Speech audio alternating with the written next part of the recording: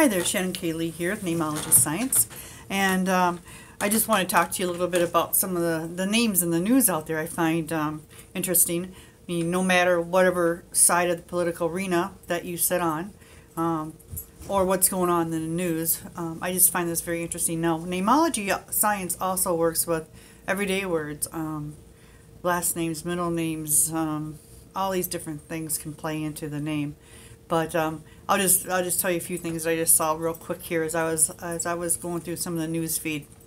So, you know, right now Roy Moore is kind of in the news about a lot of different things, and you know, they're wondering if he could have hurt those children. You know, if he is a pedophile or not. Now, you know, I guess we are all proven innocent until guilty, but I will say in his name it does indicate that he could have been abused. At whatever stage of life, I'm assuming as a child, because that's normally when abuse is written, but it could be abuse as in a rape as well. But it does indicate that in his name, so I find that quite interesting. So now you can make your own judgment on whether you think he could have done those acts that some of the folks out there say that he's done.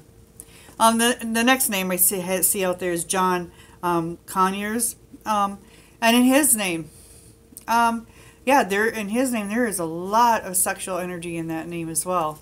He does like to be in control. So, you know, what's the possibilities there? I mean, it's up to you to decide. And then one other name, Flynn. No, I'm sorry, I don't mean to laugh at this name because I do appreciate his service for our country, and I'm not dismissing that one bit. But it's funny in his name, because in his name it says that actually has the word lie in his name.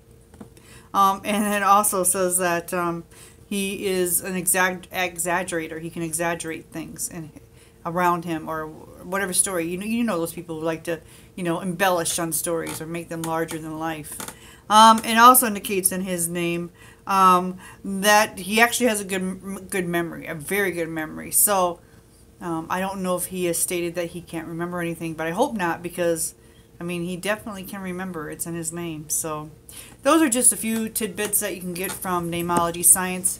Again, you know, I mean, until the verdict is out on these cases, we all don't know. Neimology Science has been rated in the high 90th percentile, which I find extremely accurate. I mean, anybody can learn this. It's not a magical thing. It's something that is totally learnable, like learning body...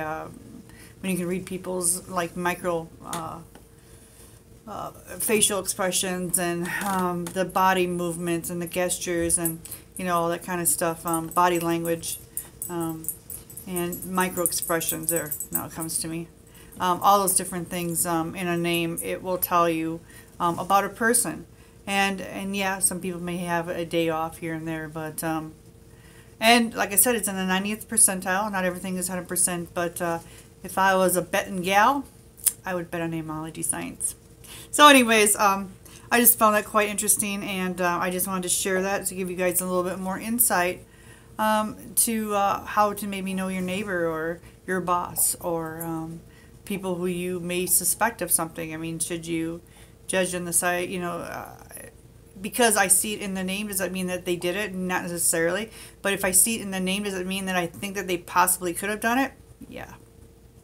All right, folks. Well, enjoy your day. Again, I still have to get to this Christmas tree. Maybe I'm procrastinating. Funny, because that's in my name as well. All right, guys. We'll see you later. Bye-bye.